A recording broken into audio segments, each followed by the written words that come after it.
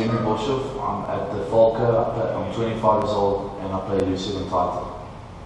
I grew up in Mpumalanga in Nelspruit and I went to NHS High School. I'd say it used to be Boshoff because of his ball steal rate and his physical presence on the field, but seeing as he's overseas, I'd say it's Damien McKenzie now, because last Super Rugby season he had the top 3 stats with tackles, line breaks, and he's still so young, huge presence, and got to admire that. Favorite food would have to be between steak and sushi. Can't choose. Definitely the beach, definitely like the warmer areas, and touch rugby on the beach. Who doesn't like girls in bikinis?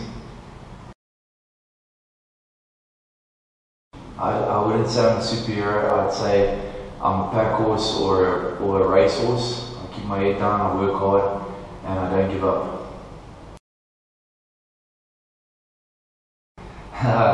I have a couple of nicknames. Henri, Vince McMahon, Bossy, Bosh, or as my folks at home call me, Good One.